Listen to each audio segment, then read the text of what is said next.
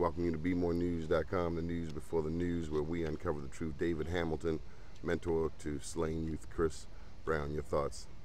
Yeah, he's just a young brother got killed at a young age before he was trying to find. He was in the middle of finding himself, and in the middle of himself finding himself, he got killed. His life got taken too shortly. What did you think when you heard the news? I was numb. You know, I was numb to it because I couldn't believe it. I didn't believe it could happen to a nice kid like him. You know, anybody. And he had a future. He had a real bright, promising future. He was in various sports, lacrosse, wrestling, football. I saw him in a uniform. Yeah, I mean, I took him to I took him all. I mean, he was in a military uniform. Yeah, military, ROTC, young cadet, junior ROTC.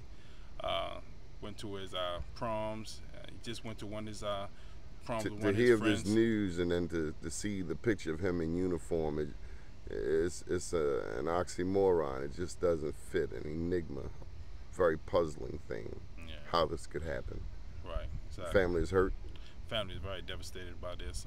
Mother, brothers. He left a legacy. I mean, he left behind one sister, brother, mother, and aunt that was active in his life also. What's the message to the community? The message to the community is we're not taking this no more. The young kids are tired of it. We are tired of it. So we gotta put a stop to it. David Hamilton.